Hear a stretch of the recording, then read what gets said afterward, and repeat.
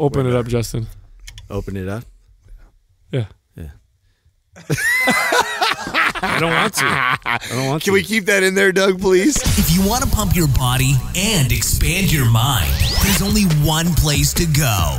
Mind Pump. Mind Pump with your hosts, Sal DiStefano, Adam Schaefer, and Justin Andrews. I had a really good time because after Matt dropped off, or you got dropped off here, we hung out afterwards and ended up chopping up forever. And I love when we meet people, like, because we've met a ton of people interviewing stuff like that, and I like pretty much all of them. Like, all of them I like. And then there's like levels of how much I really like somebody. He's one of the best It's like ones. somebody you could hang out with, like, right. beyond this. 100%, He totally has that. if he was somebody who was up the road from us, you know what I'm saying? If he didn't get on a plane to go see him all the time, we would For sure. we would hang out. He's a all the cool time. guy, really smart guy. He's like a bigger, stronger version of Justin. Yeah, Kinda I is a know. little bit. I know. So I felt the same thing. I was a little bit like, man, I wish I could do all the cool shit you can do because, we're like the same guy. No, he's hilarious. He's very sharp-witted. He's a He was an ex-competitor, right? He used to compete in the two-time world champion in Highland Games, Yep. which is it's a strength sport. Very I entertaining. love to even hear him talk about that because the way he makes fun of himself with that. Oh yeah, he's like, it's not even a real sport. and all Yeah, that stuff. no, You're like, he's come on, dude. He's fucking really very humble, Very right? humble guy, yeah. Very humble guy, very cool guy, very down to earth guy. For sure, will be a friend of ours for quite some And his time. clothing line, right? What's his clothing line called? Hate, It's a big, but with the Roman numerals, so Yes. the H and then VIII.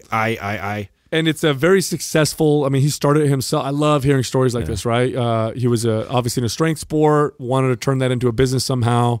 Came up with his clothing line, which is doing very well. I mean, it's legit stuff. Like me and Adam both, we were like, when's the Black Friday sale? We're like going for it, man, because it's stuff I'd actually. No, rock. I dropped over $300 on his gear. Did you really? Oh yeah, Yeah. No. It's sick, wait, dude. you'll see. That's weird, I 'cause should get it this week. He sent me a bunch of free stuff.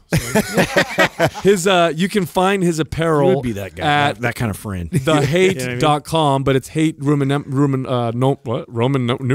That was weird. It's the HVII.com. He's 3 I's, sorry, HVII.com. Yeah. You can find him on Instagram at IHVII Matt Vincent.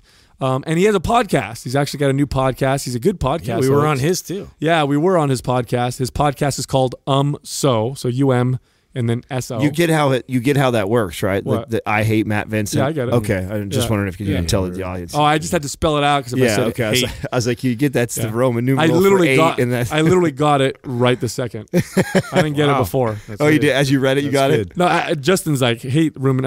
Roman numerals. Yeah, excellent. So here we are talking to Matt Vincent. So last night I recorded with Jen Wiederstrom and Jeff Nichols, my Navy SEAL buddy. And we recorded at Jen's house and like, what do we want to talk about? Blah, blah, blah, blah, blah. So we ended up setting it up on the table in front of us and we watched Commando and critiqued it. Classic. You know, that's Doing it wrong, Arnold. That's one of those movies when you're a kid, it's awesome. And then when you're an adult and you watch it later, you're like, whoa, that's terrible.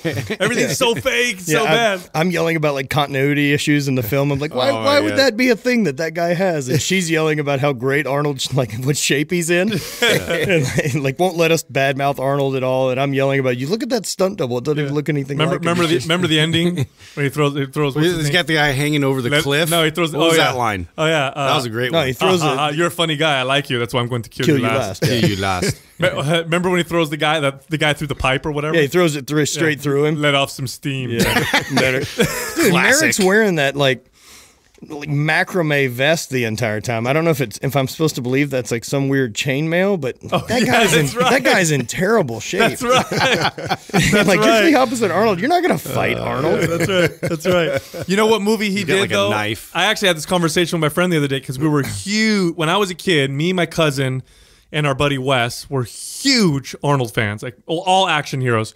But the one movie that has stood the test of time is Predator.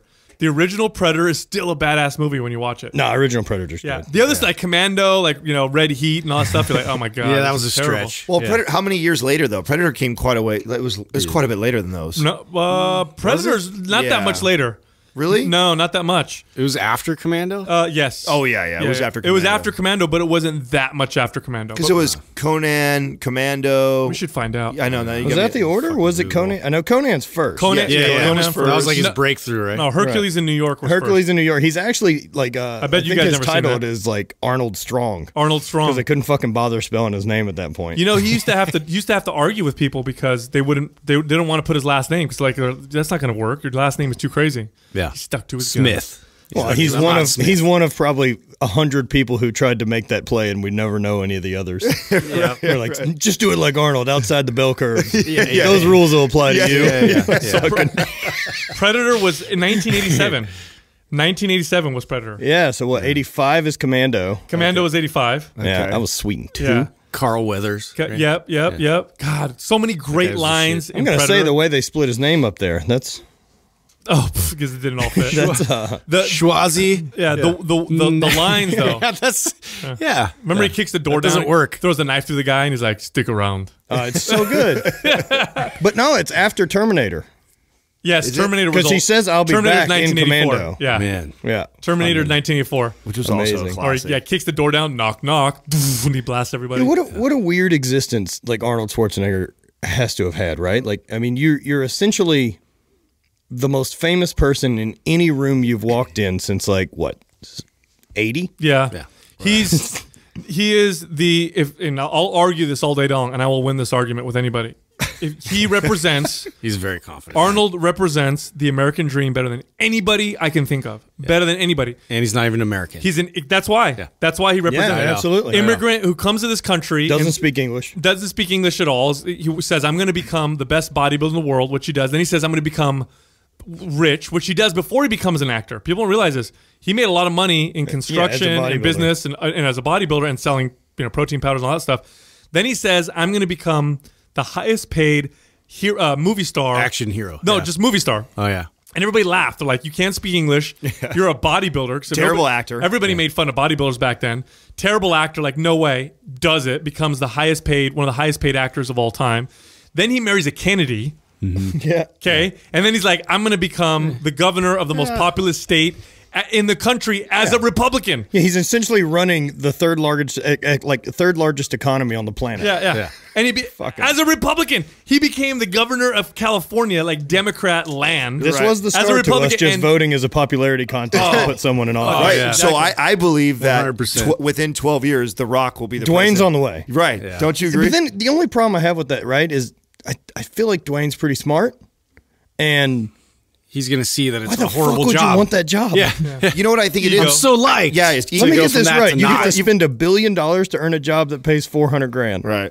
Oh, ego. It's the Why power. would you want it's to the do power, that? right? Because at that point, you've accomplished almost everything else. It's a right? terrible Can we job. just must admit be that that. guy doesn't do much, like as far as like the president as an actual person? Yeah, can we all just admit This is that? like a mascot. Yeah, yes. come on. Totally. That's Totally. exactly what it is. You're a target, is what you are. Yeah. But we Terrible are. job. I mean, how can you stop that? If we allow, I mean, if you can go in and vote, right? And now almost everybody is on Facebook now. Almost everybody is on these social media platforms, and now you can be. And Donald Trump was an example of somebody who utilized that. Yep. You know, hate him or love him, he did that fucking very well, and he's paving the way for probably who's going to do it the next Yeah, one. right. And it's just going to. I think they're just going to keep one upping each other until. You know, it's going to be a popularity contest, and you're right. It's I vote they're a mascot. They're a Kardashian. mascot, anyways. They're not making the decisions, right? It's everybody. I hope it's American I hope Idol. That's true. Like I hope that guy's not making decisions.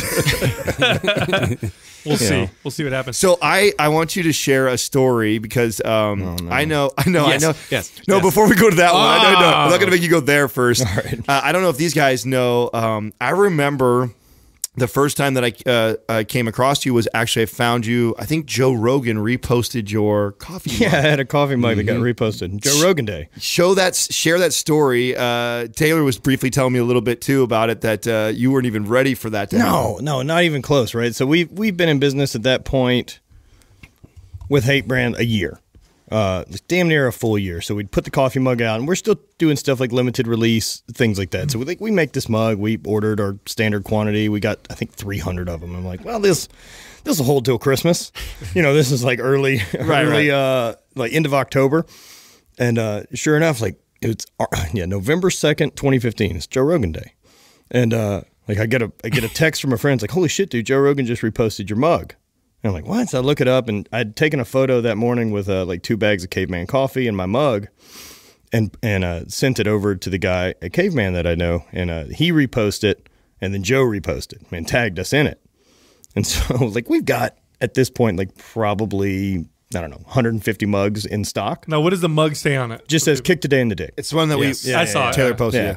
And so that's ended up kind of being our thing, right? And so he posts this thing, and like sales just,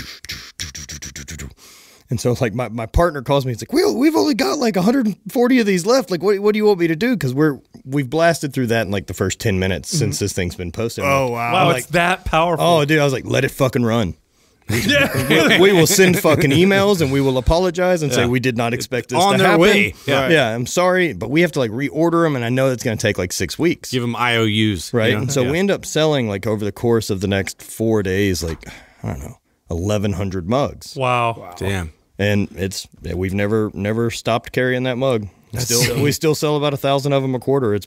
That's so great. How crazy is that? The power of And that's a one repost. the Oprah That's a of podcasting. repost, Right. like not an organic post by Rogan. Yeah. That was just a repost that he didn't on his write Instagram, in. or Yeah, what? on Instagram. And he didn't even talk That's about it his on his reach, podcast. man. He didn't even talk about it on his podcast. No, Nothing. not even close.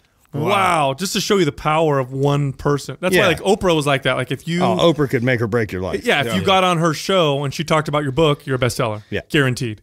Yep. That's crazy. That's insane. Yeah. Wow. So tell us about what you compete in, what that's all about. And you do Highland Games competition. Yeah, so and a lot Highland of our Games. listeners have no idea. It's a strength sport, but they have no idea Yeah. what it I love entails, what it's watching it. like. I consider it one of the most, manly It's strength fun. sports that, Yeah. that It's exist. good fun, right? So, my background was a thrower in college, shot put, discus, and hammer at LSU, and then just spent some years doing some powerlifting, did some strongman, and was really average at both of them, and made my way and found a Highland game to do, and really, really enjoyed it. Took well to it. If you threw for 10 years prior to getting to the Highland Games, it's essentially cheating. It all makes sense. Okay. So, Really? But instead of doing 3 events, we now have 9. So we do 2 stone throws that are really similar to the shot put. We do 2 hammer throws. We do 2 weights for distance, and we do a weight over a bar, a caber, and the sheaf, which is like a 20-pound hay bale thing you throw with a pitchfork. So got into that, really, really enjoyed it. That was 2008, did my first game, or 2009. Did my first game in November. 2010, did a full season essentially traveling around, and then went professional at the end of 2011. How do you become professional at the It's a little bit of just throw your hands in the air and say, I'm now professional. All right. But the path that it worked out for me, which isn't, I don't even think it's in existence anymore to do it. There was something of a federation at the time, and they hosted an amateur world championship. I went and did that and won. And that was right at the end of 2011. And so what I'd understood was if I win that, I get an automatic invite to the 2012 professional world championship. So I'm like, sweet. I'll stay amateur another year, do this game, get the automatic invite. So do that, and like talking to him, like, where are you guys going to host worlds next year? Blah, blah, blah, blah, blah. And he's like, oh, it's going to be at Loon Mountain in New Hampshire. I'm like, well, that's where you guys are doing it this year. And he's like, yeah, it's in a couple weeks. And I'm like, which worlds am I invited to? And they're like, yeah, the one in a couple weeks. I'm like, oh, all right. It's on. So went and, man, perfect spot to be in. I'm as in good a shape to throw at that time as I could be. I'm complete rookie. First professional competition is at the World Championships. Oh, wow. So just went out, hair on fire, and let them fucking have it. Took second. Wow. And then won the following year. Oh, badass. How's the vibe towards Americans? Oh, it's fun, dude. Yeah. It's fun. I mean, I've heard that the culture is around the Highland Games is similar to strongman in that everybody's super fucking having a great time. Everybody's cool. and the professional ranks 100%. 100%. For me, I always thought that the professional side of things, everybody was in on the joke a little bit of like, this is fucking kind of silly. I mean, let's be honest about this. There's people paying us and flying us out and putting us up in hotels, and we have prize money for fucking throwing rocks in a field today that we're going to measure. This is That's silly. awesome. Yeah. You know, all the professionals were also did other sports. My brother does it. He was an NFL guy, and most of the other guys threw in college. So we're all used to doing other things. The amateurs get a little bit to the point where it's like they're looking for something to define them. And that's where I ran into it with strongman too. I'm like, come on, man, fucking take it easy, bud. We're in a fucking GNC parking lot. You know what I mean? Like, we're forced here to listen to Disturbed and carry stuff around a GNC parking lot.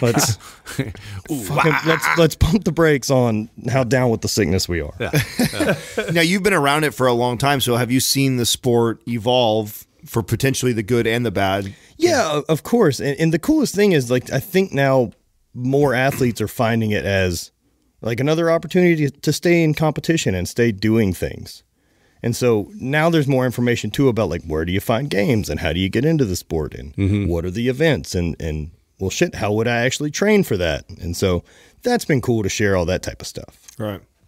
Yeah, because I actually looked into that, and there was like clubs in the local area that would have it, and they would host it and all that. And I was curious, like, how do you even like get in? You have to get into the club kind of circuit, or and like there's not really, it's not like a club or anything like that, and there's no federations, there's no any of that with Highland Games. We're essentially paid entertainment at some festival. Got it. And so, which is cool. Oh, I see. Yeah. Okay. Because some Renaissance festival or something like everybody this, else is drinking and doing shit everywhere else. Yeah. So we have crowds. Yeah. Which is also the same reason they can pay us to compete. And so my recommendation to anyone is, like, look up Renaissance Festival, Highland Games in your area, find one and just go do it. And go have a good time. Just go be fucking terrible at it. Yeah. Like, you're only allowed to be a kook for so long in your sport. And, like, you're going to be the first time you do it, whether or not you spent the last 6 months really giving a shit. So just go be a kook. Right. Have a good time and then figure out, is this something I'd like to invest the rest of my time in before you buy all the stuff? Yeah. Before you go Now, there's a balls deep. long history behind Highland Games. Yeah. Do you know any? Can you Of go over course, that? yeah. Oh, yeah. So, it's been around in Scotland forever. And so essentially when the English had started taking over Scotland and doing stuff like that, they took all their weapons. And so these were ways that the clans could meet together and have some type of a physical challenge or a way to train for battle with it not seeming like smashing swords. So you'd throw rocks, and they had, counterweights from the scale. So we throw a 28-pound weight for distance, and we throw a 56-pound for distance. And so we throw a 56-pound over a bar, which is 4 stone or something like that, whatever the translation is. And these were, weights that they used to measure grain and stuff like that. And, the weights have become more of a throwing implement now than what they started as. And so a lot of the games, that I've done in Scotland have been around a really long time. Like, this is the 700th running of this game. And it's really cool because it's also like 700 years. Yeah. Wow. Holy shit. Yeah. And so that's deep. And then you have some of those that have done a really good job of like maintaining things. And so you've got like field records and stuff like that were set with that stone. Well, so it's the same stone. Yeah. Holy cow. That's some awesome. of the other implements wear out and stuff like that, but occasionally you get a good one. That's cool. Now, are there? Fuck yeah. Have you encountered some of these? Because there's nothing like competing in something that's got such a long lineage and comparing yourself to how people were hundreds of years ago in terms of performance. Sure. I think a lot of times we incorrectly assume that because today we're modern, that, we're just better at everything than people were a few hundred years ago.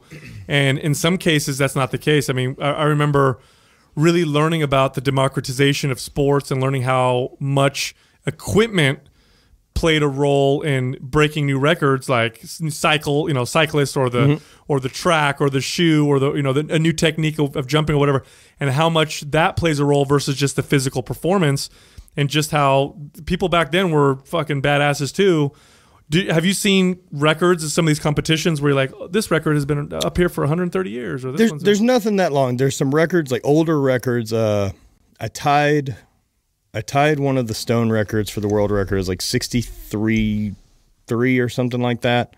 And the owner of that record is Brian Oldfield, who was like a 4-time Olympian world record holder in the shot put. Oh, wow. So you've got a couple records like that, and Jeff Cass was another Olympian. And these are all guys from kind of the 80s that post track and field had got into something else. So they're like peak. Yeah. These are legit athletes. And so the records have been around long enough that most of the owners now are pretty much somebody. Current. But I mean, there's such a difference now. I mean, so the average thrower in the professional ranks of the Highland Games now is, I think someone did the top 20 of us, and there was, the average is 6'3", 310. Oh, big Oh, just big dudes. Big boys. I mean, those people didn't exist 600 years ago. Yeah. So we just didn't have enough food. Or if they did, they might not have competed. Yeah, or might they have were been- worried about things like, say, their village being set on fire. Yeah. Yeah. So Not they were what riding I a horse concern myself with and every day. pillaging. Right. Pillaging. Yeah. What is Lots of pillaging. how much of your training is devoted to skill versus just Most, especially early on. Kind of the rule of thumb I always told people is like, don't fucking waste all your time like trying to build this 600-pound squat. If your technique in the sport that you give a shit is so bad that you can only transfer 30% of the energy into the implement, right? So you'd be better off having a 300-pound squat and transferring 100% of your energy. That's less wear and tear, and it's a hell of a lot easier to improve technique in your first 2 years at like a specialty sport than it is to add 200 pounds to your squat. Now, that's a very intelligent theory right there. How do you apply that in your training? Like, give an example of like how you would do that. So when in doubt, go throw more. Yeah. So it's reps. It's always going to take reps. And I mean, what did I do to get better at the sport? I mean, as having a throwing background, I managed to, I didn't have a coach or anything, but I could video and I could critique myself and see where I'm screwing stuff up. And I'd thrown long enough that I had enough feel for the sport. So what I did was I would take 60 throws per event a week for the entire year. And so it was throw first. I'm plenty strong. Until I can make this work, why are we focusing on getting stronger? Everyone goes, it's easy to get stronger. And that's where people default and go there. But 'cause that's a much more general, and a lot of people don't understand that, like, there's general foundational kind of adaptations, and then they become more and more specific based on, whatever sport you're doing. So you can build, for example, general endurance, but that doesn't mean you're going to swim longer than somebody who's got excellent technique in the water and knows how to use that endurance, in a swim. And the same thing is true with strength. You can have some incredible, I mean, it's funny because many times, I was a grappler for quite a while, and I was usually stronger than the other person just because I had a background in lifting weights, and for my body weight, I'm pretty strong for my weight. Obviously, bigger guys than me are stronger than me, but if I'm going against a 190-pound guy in jiu-jitsu, typically, if we go to the gym, I'm going to out deadlift, squat, bench, whatever. But there's guys I would grab, and just pure strength in grappling, I would feel like I'd be manhandled. Then I'd go take them to the gym, and I did this many times. I'd take these guys to the gym, and we'd lift, and they couldn't squat 225. They couldn't pull 300 pounds off the floor. They couldn't bench press over 200 pounds. And I remember initially I'd be shocked that these people weren't that strong. And then I realized, like, it's just different. It's a different skill. It's different. They can apply their strength differently than I can, whereas I can squat and deadlift more and whatever. But then when we grapple, it was a completely different story. right, and that applies with the throwing thing. And the way I try to explain it to people is like, people get overwhelmed and it's like, oh, I get stronger. This thing's heavy. And the truth is, like, none of the shit we throw is heavy. I mean, let's be honest. We all lift. And so, like, 50 pounds is not heavy. 56 pounds is not fucking heavy. There's not a move in the gym that I could be like, hey, could you do this with a 60-pound dumbbell? I'd be like, yeah. Yeah, I could. Not a big deal. Right? However, how do I apply a 400-pound clean to something that only weighs 60 pounds? And that's leverage, that's technique, that's trying to figure out, biomechanically, how do I get my hips in front so that I'm using my legs to throw something that weighs 60 pounds, not my arm and shoulder. And that's technique. And that's going to come from the repetition. And what I recommend doing to build that repetition is keep working. What's the furthest you can throw with the least amount of effort is where you want to be. Oh, interesting. And so most of my training practices working on technique were, start off really slow, and throughout the 20 or 40 throws were, let me throw just further than the last throw. Like, what's the least amount of effort I have to put in to throw just further than the last one? And so, you pick up 6 inches, 4 inches, a foot. And at some point you'll hit one that's relatively effortless and it's a bomb.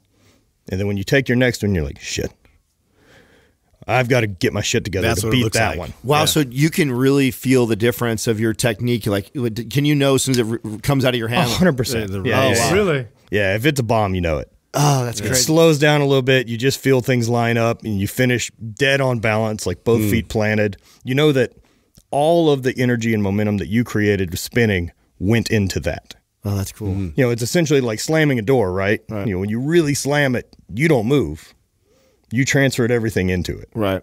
Or it's like hitting a baseball or a golf, Exactly. right? Like Right. you know when you hit that sweet spot, Yeah. it seems effortless, right? Now, Almost. but now if you blow out to the side or do anything, I think that's wasted energy that went this way instead of that. Now, did the 10,000 hour sort of rule apply here? Like, what do you think? When do you think you started to kind of get in the groove of it? I'm sure I got into the groove of it learning how to throw in college, right? Yeah.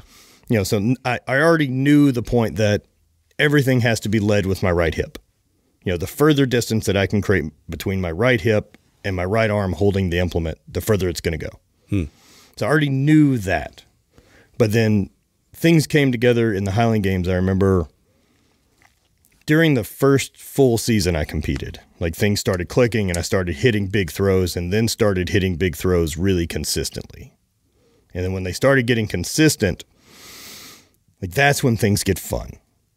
Like that's the best thing in the world about throwing is when it just starts lining up and the technique's there and you've built enough hours into it that, I mean, there's a lot of variables in the throw, right? You know, so I've got to think, you know, shift my weight over the left foot, turn. I need to kick the right foot out. I've got to switch the hip in front. I need to land, keep the right foot turning, land, keep the shoulders behind, you know, push the right foot through, block with the left shoulder, initiate the shoulder, push the hand out, finish, reverse, stay in. Yeah. You know, for Sounds simple. That's a lot. Yeah, for the stone, right? It's a fucking lot of steps. No, this is all one side driven. Do you ever go on the other side? You don't have time. Yeah, you don't have time for that. You don't have time to be good. yeah. Just this is your sacrifice Just to try gotta to be do good it. at a Yeah. sport. Look, Asymmetrical sports- all day. Yeah. Yeah. There's no such thing as sports at a high end that are healthy. That are Thank dysfunctional. you. Yeah. God, thank you. Yes. There's a big fucking difference between someone who wants to be a competitive athlete and someone who's a participant. God, so Yes, true. no, that's great This you is something said that we try and talk about. Talk about that all the time. All the time is Yeah. that like Is there's nothing- riding a bike healthy? Fuck yeah. Right. Is competing in the Tour de France? No. a little different. Yeah. Right. So true. Matt, I want to get into your business mind a little bit, man, because you seem like a pretty savvy business dude. When you started doing the Highland Games, did you do it with the intent to build a business, or were you just having fun? No. Tell me how that all played out then. How did we get here? So I did my first season competing, and at the time I'm traveling a lot for work and hanging out with some different people on the road, and I would always kind of book meetings around where I had a competition or there was a gym I wanted to try to go see. What kind of work are you doing right now this time? So at this point I'm doing outside sales in the oil and gas petrochemical field. And so I'm chasing turnarounds, doing stuff like that. Of course you did sales. You communicate very well. Weird. We recognize our Yeah, I'm very familiar that what I am professionally is a salesman. I know this is my skill. And so at that time I'm traveling and ended up meeting up and hanging out a lot with Jim Windler. And so as we're chatting and this is probably 2009, 2010. How did you know him? I had done a long trip up the East Coast for sales. It was actually a really weird week. I'd done like 2 weeks up the East Coast, seeing people from essentially South Carolina all the way up to Pennsylvania. I'd finished the trip. I'm like, fuck yeah, heading home tomorrow. 19 hours back to Louisiana. Get a call from a customer, and they're like, hey, we need someone to come out tomorrow morning, Monday morning. This was a Friday. We need someone here Monday morning at 9 o'clock to come look at these drawings and, see what we need for this upcoming work. Like, cool. You're in St. Louis. I'm in Philly. That is not on the way home. So drive over the weekend. And since I'm on the weekend, so I'm in Philadelphia where there's a gym, Iron Sport, Steve Pulcinella runs, and he knows Dave Tate and the guys from Elite. So he connects me and he's like, hey, a buddy of mine's going to come through. Do you mind if he trains? So I end up training at Elite over the weekend. And while I'm in there, Windler comes through and we hit it off. So we hit it off over, I don't know, it was a really awful day of running Prowler. At that time, like everyone kind of dies during it, and then he and I are just still running and going. So we end up shooting the shit, going to dinner and hanging out, and have just been friends since. Oh, wow. And at the time, he's like, anybody ever written a book for Highland Games? And I'm like, nope. He's like, are you gonna? And I was like, I don't know. And he's like, you should. Otherwise, I'm going to. Like, Oh, wow. There's your motivation. Putting the heat on well, you, huh? Yeah. well, all right. I was like, I don't even know how you'd go about doing that. He's like, it's easy. So we talk and stuff like that. And so he kind of mentored me through it. And so wrote a book basically laying out my training for the games. The training for the games at that point, like essentially everybody was just meatheads. And so it was guys doing different powerlifting stuff like this to get good to the games. I'm like, why wouldn't you just train like a thrower? Yeah. The way we did in college. It's different. We compete 20 times a year. Right. You know, you don't do 4 contests like the way you do in powerlifting. So part of competing 20 times a year and trying to peak for 3 games of the season is some of these you're not going to be your best at, right? Because you train straight through them. Right. This is an organized practice for you to get used to competing. Mm-hmm. And if you don't look at it that way, I'm not saying you're not going to throw well, but you may have done 10 sets of 10 on squats, 48 hours before the competition. Right. Wow. So you actually account for that. Like, you have to. Yeah. Like this contest doesn't matter. You're like, yeah. Well, you're doing 20 of them. Right.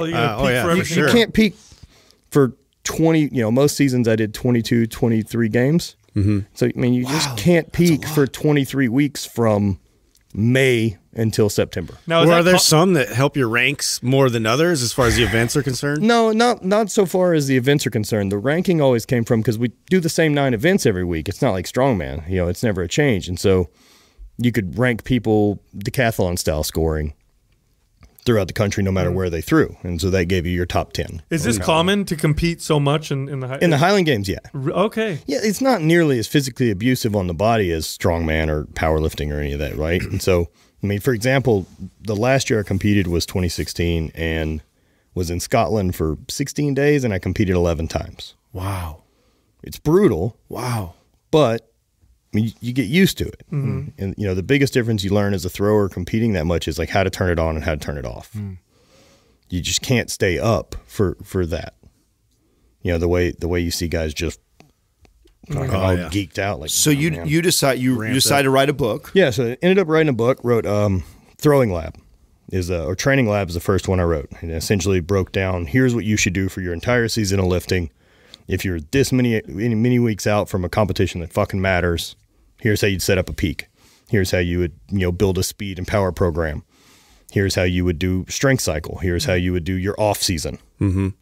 And so put that out and sold some copies. And one of the things I wrote about in the book was the hate, the mentality, kind of where the brand had come from. And, basically describing that, like, these athletes, like your Jerry Rice, your guys like these that you'd hear these stories about that, like, despite that Jerry Rice is the best, wide receiver in the history of football, that this guy is still out running hills, at 4 a.m. He's catching bricks. He's still practicing routes. And like, that fucking guy hates himself more than I do. And so, be willing as an athlete to own that like, be willing to outwork your competition. Mm. I mean, I can't be any taller. I can't do any of those things. So I can either dwell on that or say, what can I do? And what I can do is show up on time. I can outwork you, and I can put in the effort, put in the reps. And, so hate yourself more than the next guy. A little bit of self-loathing goes a long way. And so, I mean, that's essentially where the mentality came from. And so talked about that and so wrote another book. The brand is born at that point. Yeah, the brand's born, right. So wrote another book, Throwing Lab, which broke down all the throws from a technical standpoint. It's a good book. It is terrible to fucking write. It's essentially bullet points of what I just said about the stone. Mm-hmm. But are you blowing people's minds at this point? Because you're saying that the way everybody's training. There's not that many people. Okay. You know what I mean? Like it's Highland Games. I'm selling dozens of these a month. It's great, group of people. Yeah. The #1 Highlands game. But it is selling. Mm-hmm. But it's a weird spot because nobody's done this with the games. And so the old guard's a little pissy, like, who's this guy coming in here telling people how to being train, the authority of everything. Yeah. Right. And so I put this book out, like, here's how I'm training for the full season, did it, won a world championship. Boom. Which is also really weird because success doesn't teach you very much. Failure teaches you a shitload. Mm-hmm. And so, like, taking second place the year before, I was like, all right, what do we fucking change? Where was I weak? Where do I do this? I win the next year, and I'm like, all right, well, that worked. Yeah. Now it's like preservation. Repeat. Like you would just start over. Yeah. So ended up doing that and had those 2 books out. And then at the end of 2014, fans and stuff like that were asking, will you put out a shirt, do the hate shirt, blah, blah. I'm like, I don't want to do that. Like, I don't have time to ship stuff. Like, I have a job that pays well in a career. And like, I don't have time to go ship go to the post office every day this week just to sell one shirt a day. You know what I mean? Like, right. A lot of people don't realize that. Like, so I try to start 3 different clothing lines as a kid growing up to where I'm at now. And I remember when Mind Pump really started taking off, that was, you know, all the fans are like, oh, make the shirts. And I'm like, you guys don't understand. Like, there's not as much money as you think. Just fucking snap my fingers. Yeah, and you're not going to get rich off of it. No. You're really not. Like, when you start to add in, like, what it costs to now pay somebody to handle all the shipping and all, it's like, you're not becoming a millionaire unless you're already somebody who's Joe Rogan type famous. Then you can but then again, it's still the smallest thing that's bringing income to his. You know what I mean? Exactly. Joe Rogan. No, exactly. The model today, I think, with apparel is you don't look at it as your moneymaker. You look at it as more advertising. Yeah, you know what I mean. Yeah, and it's gone well. So we did that, and essentially, so I'm like, I don't want to do it because I know I don't have time, and I'm not going to be able to do it well. And you know, you can't tell people like, well, I ship every Thursday. Right. The fucking Amazon exists. Right. You can't tell people who ordered on a Saturday that like, we'll get it out sometime next week. Right. Yeah. And so another guy I'd met through Windler, who's helping Windler with his apparel. He's like, hey man, I own a print company and I've got a warehouse and I can do all your drop shipping. I can do everything for you. Is that at Kansas City? And I'm like, what do you think? And he's like, look, run a pre-sale, see who orders, we fulfill it, take whatever profit we have, buy more inventory. I was like, okay. There's no risk to that. Yeah, that's no brainer. I don't have fucking any risk at all. So we did it. Sell 50 shirts over the 1 week that I've got pre-sale up. Rolled those into more shirts, bought more shirts. It's just been doing that since. Oh, wow. Yeah. And ever since then, it's just been great. Now, have you left the other job completely and that's all Yeah, now? so they decided, they fired me in March of this year. And look, I can sell that any way I want to. I mean, they didn't want to keep pursuing stuff in Louisiana where I was. It was about 4.5 hours from the main office. And, you know, they just weren't growing that way and didn't want to put an office by me and fill it with people for me to actually sell. Whereas all my competition in the area has that. So if I'm trying to compete, like I've got to pay per diem to a group of guys who comes and does the work. It's just not competitive. And so they let me go. And I didn't get fired because I was like stealing from them or anything. But as far as I'm concerned, they decided one morning that they weren't interested in giving me a paycheck for my job anymore. That's getting fired. Yeah. So they let me go, and I was like, well, I guess we'll make a run at this fucking apparel thing. Right. You know, and the wife was cool, and you know, I'm really, really glad at that point I didn't walk inside and say, I think I'd like to start an apparel company. Yeah. That'd be a terrible idea. But since it was already working, right, it's going great. So that's essentially what I do for a living now, is that and YouTube and podcast, and I've got some sponsors and stuff like that. What are you liking about that? Because this is a total career shift when you think about it. It's great. It's great because I essentially wake up every day and do whatever the fuck I want. Right. And so that whatever the fuck I want is get on a plane and go to Denver and talk to these people that inspire me, or meet some new people and find some new life experience and do this type of stuff. What's going to make me a better me? And that's really what I'm chasing. That's cool. What are things that you're doing now to make you a better you? What are things you're into?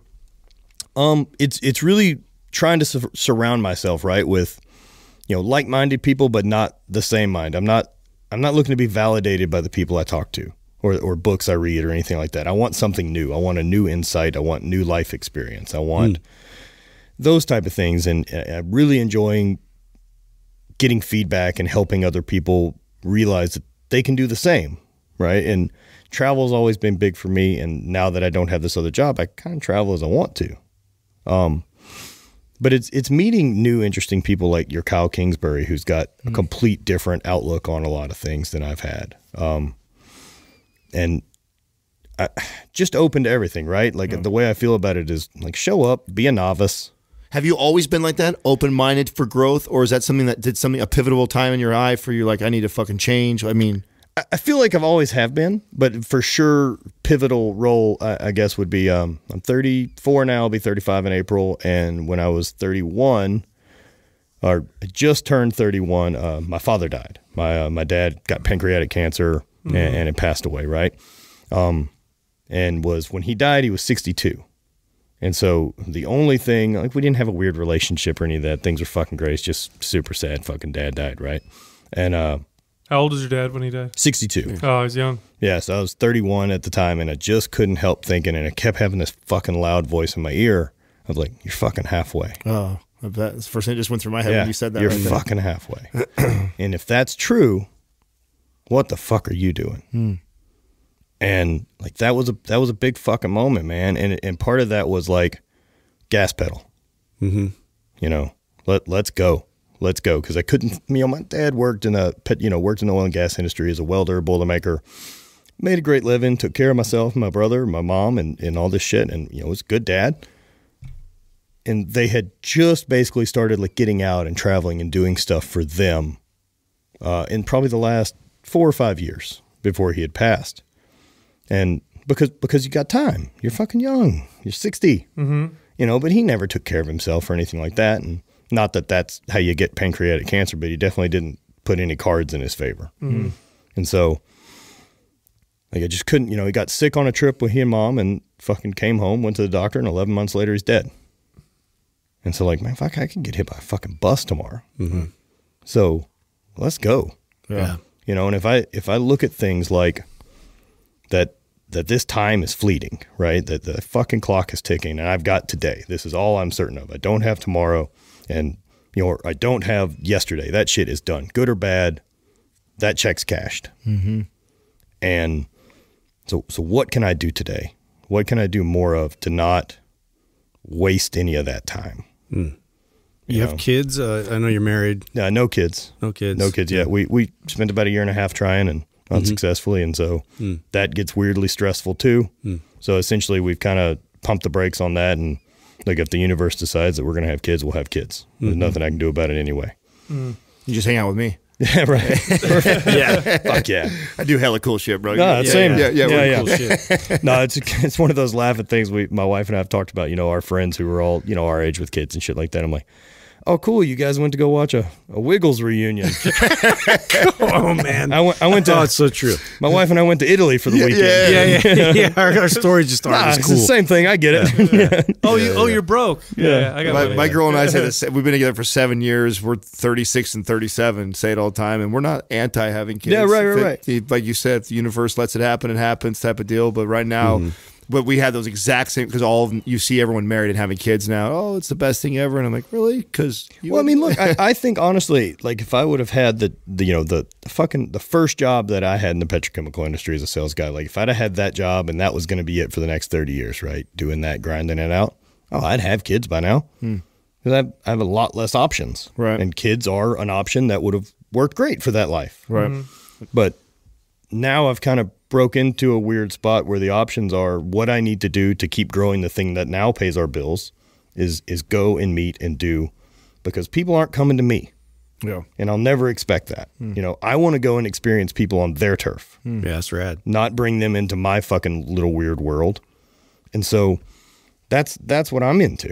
And so make a run at it and see what we can find. That's man. such a great attitude. You got a fantastic attitude. When we first started, I remember people couldn't put it together where we didn't. A lot of people don't know this, so this will be the first time I think we share this on the podcast, that we had to front the money to fly. We flew our guests in. We did everything to get them to come on, because when we were small and we were just getting started, it was mind pump. We're not gonna come. I'm not gonna come on your show, and so we had to actually. I mean, it was a major hustle, and we would go in. We still do that. We just got back from LA. We did 10 shows in 3 days, and so none of that shit's cheap. Yeah, no, not at all. It's not cheap. It's a lot of work, and it's a grind, but it's also super rewarding too. I think you have to know, because where the mindset you have right now, like, man, the amount of growth that we've gone through in the last 3 years with meeting all these really, really cool people.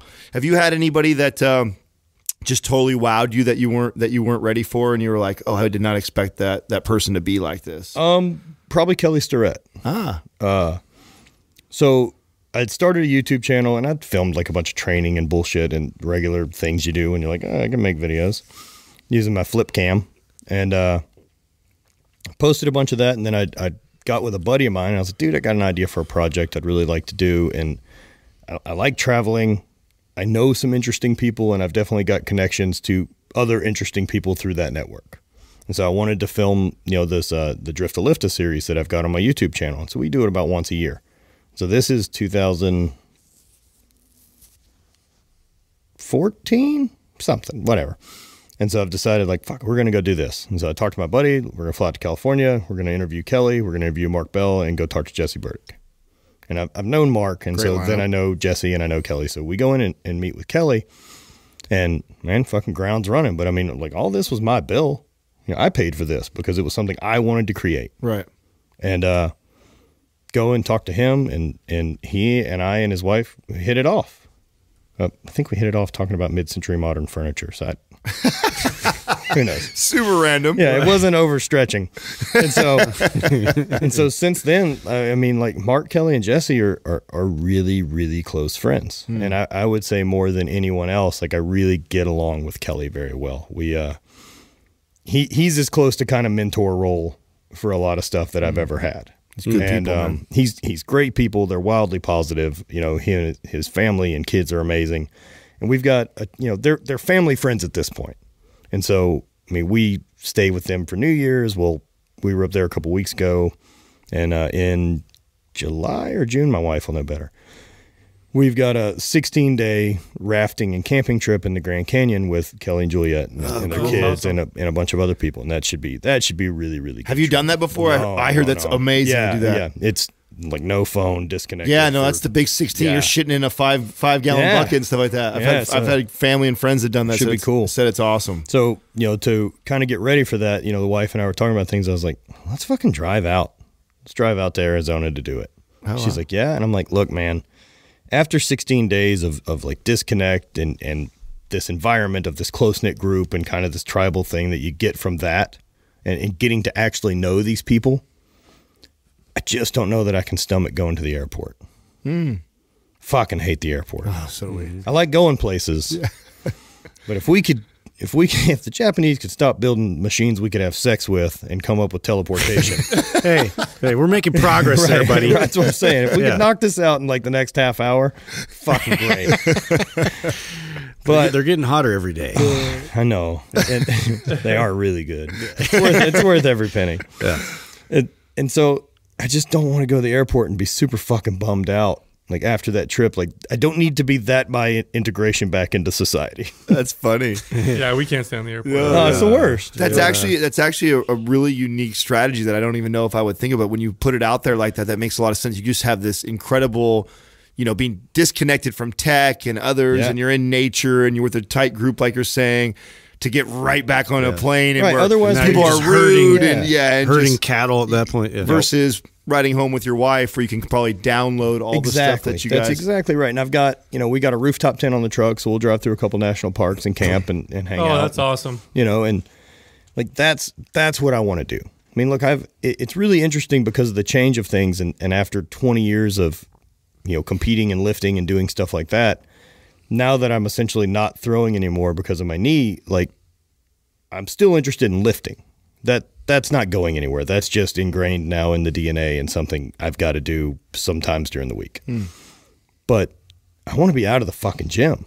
Yeah. Like, how do I get outside? Probably the most underrated side of competing in the Highland Games is you just throw outside all day. It's so different. Oh, man. I remember Totally the first time I Love did that that. Me and my when I owned a personal training studio, me and my partner had kettlebells, and it's like, hey, let's take these apart. Just chuck them. And it was the most fun I'd ever had with weights. Yeah, it's fucking great, man. And so I want to be outside more. I'd like to, do more mountain biking, do some hiking, and, some stuff that I'm fucking bad at, like, weird long hikes or like a multiple day hike and shit like that. I want to be out of my comfort zone. Yeah. Mm-hmm. Did you grow up small town, or were you? Yeah. You did? No, it's Louisiana, so there's not like there's a lot of options for metropolis. The whole state has like 4 million people in it. And now you're doing Denver's and New York's and Austin's and San Jose's. I mean, what's your take? Does it make you like where you're at, where you live even more, or does it make you want to move to somewhere else? It's always a double-edged sword. And so the way I've looked at it, and I've talked to different people, is like, I mean, if I could pick a place to live, I really, really do like NorCal. I really like where Kelly and them are at. Yeah, come on. However, my budget's not fixing to buy myself into San Rafael. Oh my God. It's just getting worse. I don't have $2 million to drop on a house from the 60s that needs to be gutted. And so, Isn't that crazy? right. And so I started looking at stuff like that because, after I'd lost the other job, there's nothing really keeping me there. I mean, fuck, as long as I have my phone attention, I can work. And so, we talked about it a little bit, and then we built the house a couple years ago and realized that, like, we built the exact house we wanted with, our nice backyard and setup, and we're in a neighborhood that only has 30 houses in it. It's not getting any bigger. I'm an hour from an international airport, and my house was like $280,000. Yeah. I can live like a fucking king in Louisiana on a shitload less money. All right. Yeah. And it's home. I like Louisiana. Yeah. I've never had to shovel hot. Like, there's no clearing my driveway in the winter. I can fucking be outside all year. And so whether I lived here or I live in Louisiana or I was in Denver or I was in fucking Iceland, most of my time is going to be spent in this like 4-mile radius around my house where I go to this grocery store, I go to the gym, I go to my house. See family. And so, friends, yeah. yeah. And so whether I'm at home or I'm here, it's this 4-mile radius I live in. Yeah. And occasionally you go and do really cool stuff. So I can live there and get on a plane to go do really cool stuff. Right. What I've noticed more recently, I've never traveled as much as I've traveled since we started the podcast. Sure. I mean, we're probably on a plane every month, right? Almost every single month. seems like it, Yeah, I average like 40 flights a year. Do you? Okay, Yeah. so here's the crazy thing that I noticed that I'd never realized before we started doing this was that, the country we live in, America, is so massive. Yeah, it's huge. It's so big, and every state is almost, not quite, but almost like another country in the sense that you can sense and feel different culture, in like the state culture. 100%. And even in California, you go to Southern California, different culture than it's Northern totally California. different than NorCal. Oh yeah, you go to Texas, Austin is totally different from Dallas, and you go to Colorado, and that's different, and you go to Florida, and that's different. It's like, and you can almost start to feel, like Floridians are different than Californians that are different than Texans that are, and it's very interesting. Have you noticed this? 100%, right? And It's that's really cool. And I've got to spend some time, in Scotland and, in the UK and then, Iceland and some other countries. And like states or countries over there. I mean, like they're not far apart. And that's why everyone learns multiple languages. Whereas like we're fucking huge. Yeah. The US is gigantic. Yeah. And not only that, like it still blows my mind that people live stacked on top of each other. Because you fly east to west and you're like, there's fucking no one here. Yeah. There's an awful lot of empty US. Shit. You could actually fit the entire United States in something smaller than Texas and have lots of rooms. Oh, I think it's something like the greater LA area could hold all of the people physically. Oh, that's crazy. Yeah, most of the population is like on the coast and in a few states. Otherwise, it's like Yeah, we follow water. Yeah, otherwise it's super sparse. Because you're from Louisiana, what are people from Louisiana like? What are some of the stereotypes, or good and bad? I mean, It's a state I've always wanted to visit. By the way, I plan on doing it Grandpa was sometime from next there, year. yeah. I mean, you've watched like Swamp People or anything like this, right? Like TV show, it Sure, exists, right? sure. That fucking exists. I mean, I grew up in southwestern Louisiana, a small town, about 30,000 people. It's like one high school. But I mean, like we grew up, hunting and fishing, and we also trapped alligators and did all that. So, I mean, I've done seasons with 150 plus alligator tags and Oh shit. throwing them in boats, shooting them, fucking the whole nine. So I know that exists, and I know the people fucking from those shows. Like I know that choo down in the bayou, boy. Those people exist, and northern Louisiana is a lot fucking different too. And then New Orleans is its complete own thing. Yeah. Yeah. New Orleans is as close to we have as a city, and it's a little rougher. And it's also fucking sketchy. New Orleans gets real sketchy really fast. I think it's currently the most dangerous city on earth, which is we're winning. All right. Well, I know Number one. Stockton, California was rated #1 on Yahoo like 2 years ago as the worst city to live in. Yeah, we go for murder capital is what New Orleans goes for. Who's got the murder? Yeah. And we're real good at it. It's just too hot. I would imagine though that's like those are basic stereotypes. Just like I'm sure people see like the Kardashians and they think fucking all of LA and California probably look like that or act Is like it that. not? Yeah, what do you think of California every time you come? I love California. I like California a lot. You guys got legal dope. We do. California's fucking great. The weather's nice. You mean it's fucking 70 here? I get to wear a hoodie and not be disgusting most of my life. It's fucking hot at home, man. Like during the summer. People can't drive here though. No, if it starts to rain a little bit. Stupid people exist everywhere. Yeah. Stupid people can't drive anywhere at any time it rains. That's common across Earth. But man, at home, like during the summer, we're 105 degrees and 90% humidity. Oh. So Yeah, my garage that I train in by myself is like 92. Wow. Wow. You don't need a sauna. No, it's pretty like, oh, cool. Heat shock proteins. I'll just go in the attic for fun. I got nice. this. So Matt, you mentioned Kelly Stark being kind of like a mentor to you now where you're at in your life.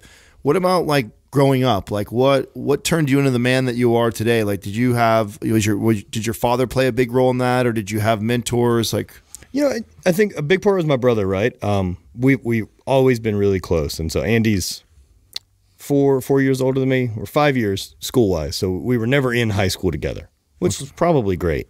And he was a shitload better at sports than me. And so, like, seeing him excel and never get in trouble and not be a piece of shit, like, that was, like, fuck, why wouldn't I follow this path? This seems to be working out pretty goddamn good. And so, I like doing sports, and, I don't ever remember a point when I was asked if I wanted to play sports. It's just, we weren't going to sit around the house, so, well, you've got soccer tomorrow. Like, oh, okay, soccer starts. Mm-hmm. And, I think that, and I think with my parents, I think it was really solid expectations. They weren't crazy, but, they were, I also don't think they weren't crazy strict, because I did a lot of dumb shit. But there were consequences. There was a set line of consequences. There was good consequences and bad consequences. These are yours to choose on how you'd like to act. Yeah. And, and then expectations with school and grades. And there was never an expectation from sports side of thing. That was just a thing we did. Yeah. We just happened to have some decent genetics and enjoy doing it. So it worked out well. Did it start with throwing?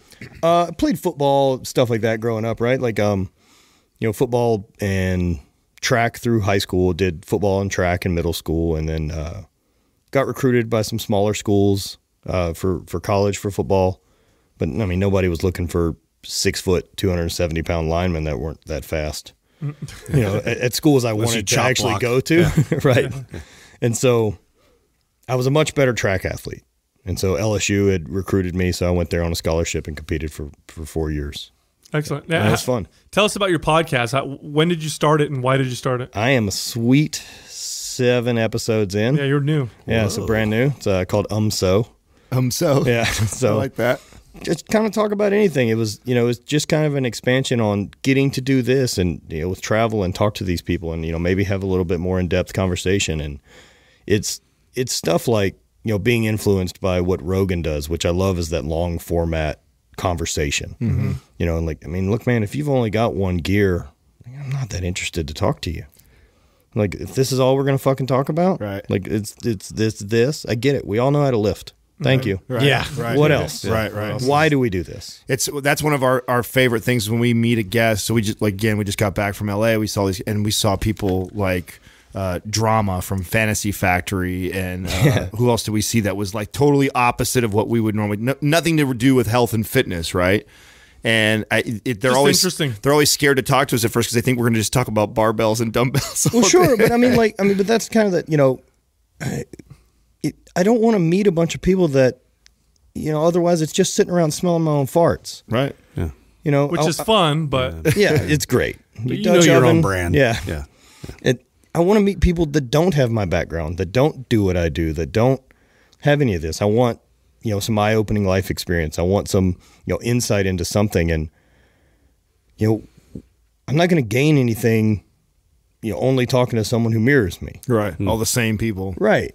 And while I love, guys like Mark Bell or Burdick, like, we don't ever have to talk about lifting. We fucking get it. Right. Mm-hmm. Right. This is a conversation we don't ever have to have. Right. And so it's the other stuff. Do you know how important that is right now? Like, we talk about this on the podcast with where we're going with marketing, and what's happening is, you're on Facebook or you're searching on Google, and now Google and Facebook figure you out, and they start feeding you the same shit. What you like? You like these here's this same politics stuff. You get trapped in a loop, man. Yeah, and then it gets, and the more you get that, right, the more confirmation bias you have, the harder it is for you to break free of that.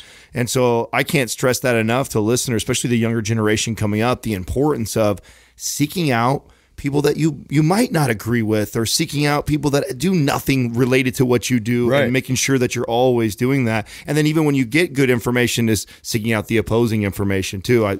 I can't stress how important that is. It's now. becoming comfortable being uncomfortable. It's part of it. Of course, but that's growth. That's right. You know, that's adaptation to the weights. Right. You know, it's all the same lessons I've learned in the gym. And then, you know, the biggest lessons I've learned from the gym is the fact that, I mean, the entire time I competed, I trained by myself in my garage and threw by myself. No one gives a shit. Like, no one fucking cares if I hit a PR today in the gym. Right. This is for me. Right. And so that changes my outlook on training a lot with ego, because I'm like, oh man, am I going to add 5 pounds to that bar and go chase a single in the garage by myself? Or do I take 5 pounds off and hit a fucking triple? Which one of those is going to make me stronger? It ain't the one. You know, do more work. Well, that's interesting because what you see now is everybody making sure they capture it and put it on Instagram, right? Great You stuff. have to, otherwise it doesn't you know count. what? You're a great person to ask that question too. What are some of the things since we've avoided our field, our obvious field that we're all in? What are some of the things that drive you crazy that you see going on right now? For the life of me, I just don't understand figure competition at all. I just don't. Dog and pony show. I get the amount of work and discipline bodybuilding or bikini or any of that take. It is a fuckload of effort. I have really problems with subjective sports. They're like, well, I beat you because I fucking threw this further. Right. There's This no is a doubt. really easy way for us to Pretty manage clear this. line right You here. know, we don't have to debate anything. You're right. Yeah. You know, I also don't understand a sport that women allow that butthole shot that they have to post.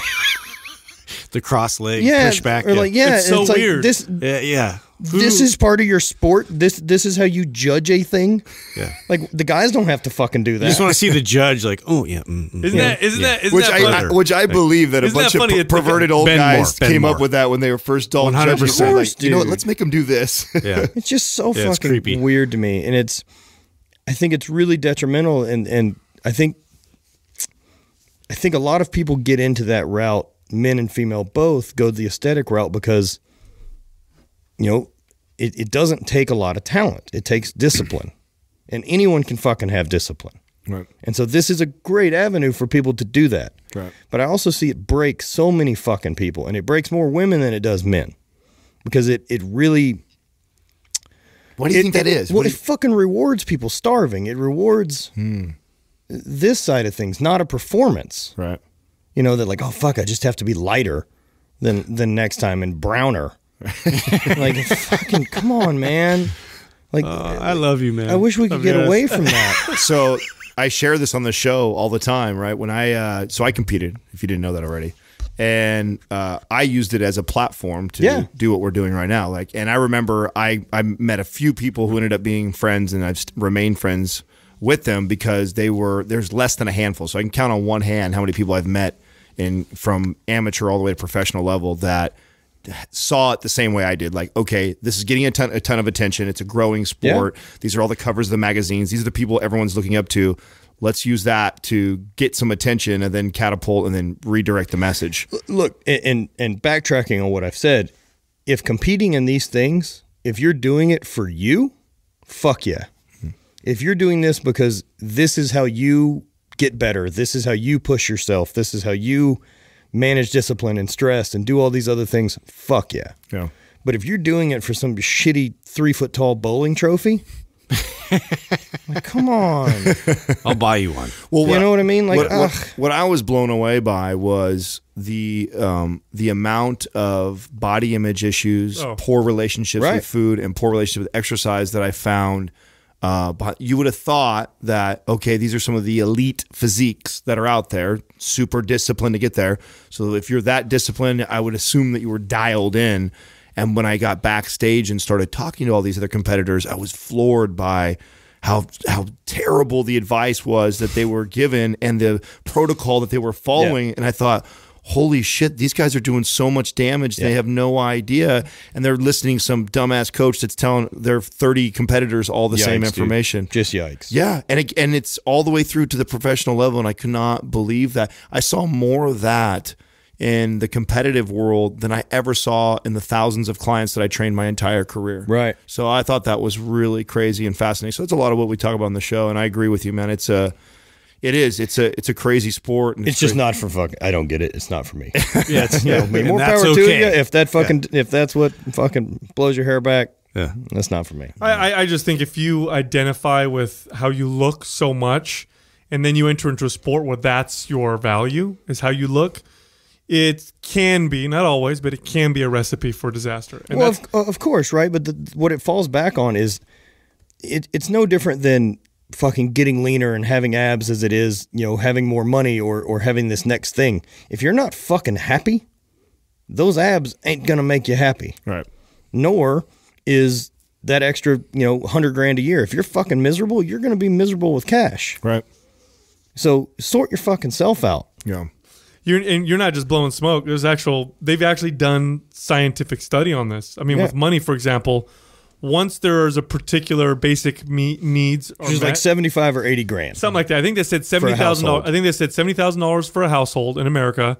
Beyond that, there's no more correlation or relationship to becoming more happy. So in other words, if you have a house, Well, there is. It's just a really fucking long way away. I mean, it's just because people are surviving at that level. Like if you're someone struggling and you're making, you 2 kids, single parent, knocking out 30 grand a year. definitely, Like you're in this weird spot that you can't fucking get out of. You're just treading water because let's say you're making this 30 grand a year and you're super frugal and you do the right things. So you're putting away $200 a month away from your expenses and rent and stuff like that. Maybe if you could even do that. maybe. Yeah. And okay, cool. Well, so you also don't have a vehicle that's terribly reliable. Right. So you end up with a flat tire and now need a new tire, wheel, and alignment. Everything I've saved in the last 6 months is gone. Gets absorbed right away. Yeah. Or now I'm negative. Right. And like, man, that's tough. Like that treading water thing, that survival, that's tough. And but once you get out of that, I mean, they even do studies on lottery winners. oh yeah, they fuck that up all the time. Well, lottery winners, I think it's like they're happier for like I don't remember how many years, and then done, and then it goes right back to baseline. Right. So now they're millionaires, but they're still. Or It's broke. so true. Yeah, or most of them actually have Go broke. Yeah, so blow true. it all broke somehow. Yeah. Jim Carrey said, I've quoted this several times now. Jim Carrey recently said, "I wish everybody could get rich and famous so they could know that that's not the answer." Right. Yeah, no, it's 100% right. If you're not fucking happy, that was a really weird thing. I was really broke straight out of college, opened a bicycle shop with a buddy of mine and was real fucking broke doing that for 4 years. And then got out of that and got a real job that I didn't particularly care about, but it's easier to pay my bills than be upset. So had jobs and shit I didn't like, and then worked up a ladder to a job that paid well enough that things were pretty cool, right? And then by the time I got let go in March, I essentially had, Hate Brand was paying me as much as the real job. Mm-hmm. So I've got a sweet income between these two, especially for where I live. But there was definitely a weird awakening and like taking a minute to think that like things are okay. When I got fired, I'm like, oh, my income just got cut in half. Fuck. Right. And then, it was like now 8 months later, fucking cares. Right. I'm not any less happy. I have enough money to do the things I want to do. The really only difference is the amount of money that ends up in a savings account. So some fucking weird digital number that's a high score that I don't touch. Anyway, I mean, I'm never going to be a guy that's like, well, got enough. I guess I'll stop working. Yeah. There's no fucking there Yeah. No, to the end of this road. It's a dead end. Yeah. And believe it or not, the faster you get there, I think the sooner you die too. I believe that too, man. People live a little bit longer when they have a job to do. It's got no purpose. That's at a that fact, point. actually. Yeah. Again, backed by science. Yeah, you fucking retire. You know what you do? You die. Right. Yeah. That's Great just- work. No shit, dude. That's how it is. That's why I tell people all the time I have no plans of retiring, man. I'll be doing something till I die. I hope I die fucking doing something. My retirement, the reality is, I mean, besides the hustle and bustle of my kids are young and all that other stuff, I'm kind of like, this is almost like retirement for me in the sense that I love what I do so much that I really don't consider it. Of course, I get right? tired and all that stuff, but it's not. There's not a second I don't enjoy. Like, there's nothing at this fucking point. There's nothing I actually hate more than like meeting a stranger And they're like, oh, so what are you doing? Like, nothing I hate more than saying I run an apparel company. Like, oh, a fucking 35-year-old with a beard selling T-shirts, are you? Try saying you're a trainer. Right. That sounds cool, though, dude. No, just say consultant. Fucking, I just say unemployed. It's like I don't have a job. It doesn't matter. It's like saying you're a writer or an Yeah, artist. right. I'm an artist. Oh, you're unemployed. Yeah, it's nothing. It's like I say it and I'd be like, but we're doing really well. It's like I feel like I have to justify it. stuff. You gotta No, defend we're it. doing good, man. Like, I love it when I tell people I have a podcast. When I first met my How girlfriend, the hell do you make money? yeah, when I first met right. my girlfriend's dad, he's like, so you have a podcast? Yeah. What else do you? What Well, else that's do you it. do? Yeah, What that's else all- do you do? That's all I do. How does that make money? You guys people pay to listen to your podcast? No, it's a free podcast. Anybody can listen to it for It's free. totally free. The look on his face is like, it's free and you do it, and how the fuck do you make money? dude, I think about this all the time, right? I think about like my grandfather, guy born in the, late 20s, early 30s, died, at 96 or something years old, probably 10 years ago. And I think about conversations with this guy, like World War II vet, blah, blah, blah, a guy who worked for fucking 40 years for Exxon, did the American dream, white picket fence and fucking house and, never moved his entire life. And, like talking to him, he's like, so how's things? How are things going? He's like, well, I've got an apparel company. He's like, oh, that's great. So you guys have a store? No. All right. No store? So you sell stuff online? I'm like, yeah. So people buy stuff. And he's like, okay, cool. So people buy it and you ship it out. And I'm like, well, I don't personally. Yeah. Like, I've got a place that ships it out. Well, they're in Kansas. I've never been there. Never even met them. No, no. I've never been to the warehouse that has all my fucking inventory in it. And he's like, so what is it you say you do? It's like, I take the goddamn information from the customers to the engineers so they don't have to interact. I'm a fucking people person. I connect people. Yeah. It's like that guy on Office Space. Oh, shit. With the stapler. Yeah, it's like trying to explain to my grandfather that there's adult coloring books now. Oh, What the fuck are you people so stressed yeah. out about? You fighting Nazis? Is that? Dude, adults are Is that what's taking going on? gummy Yeah, vitamins. right. Yeah. You Soft, fucking man. children. Shed some light on what it's like doing, and I know you don't like to be labeled to that or attached to that, but I think there's a lot of people that have a misconception of either one, how easy it is. Oh, I'll just come out. I got a cool logo or I have a cool brand. Shed some light on what it's taken to build it to where it can become a sustainable income like you, and some of the things that you think are extremely important if you're going to do that. Well, I think my credibility in lifting and the iron sports helped. There's no fucking doubt about it, right? So you had an audience first. Yeah, I had an audience first. I was already doing some YouTube stuff. I was already, writing books and had done these type of things, and people relatively knew who I was through a bunch of different avenues. And this is pre-Instagram, stuff like that. And so You had grown into being a big fish in a small pond by now. So even though your pond is not huge, right? Yeah. In the Highland games, yes. Right. And then I was able to transfer that by starting to go meet, leave my comfort zone to go meet guys like Kelly and Mark and this and that, and then be on Mark's podcast. It's not hard to meet awesome people. It's the tricky part is being someone they'd like to hang out with a second time. Great point. Such a good point. Great point, dude. Because Great point. if it's Don't just be once, creepy. we don't have a fucking relationship. Right. You're just then an episode. Right. I want to build relationships with more fucking awesome people. For sure. And that'll play out however it plays. God, that's such an important point, man. Your true net worth is your net circle. Yeah, that idea. And so it's never been this really hard sales thing. And I try to stay away from, trust my gut on like, that feels gross. Let's not do that. Like even the kick today in the dick thing. Like, hey man, you guys should do a shirt with that. Like, no, I wouldn't wear it. And that's my opinion. Will it sell? Fuck yeah, it would sell. Am I going to make it? No. I think it's lame. So It's my party. Yeah. right, you know what I mean? And so you got to have a little bit of a line there that you don't break and be a genuine person and not. Man, people can fucking smell fuckery. Yeah. They smell it. Especially today. Yeah. Yeah. There's so much bullshit out there, and look, some people get away with it, and good on them.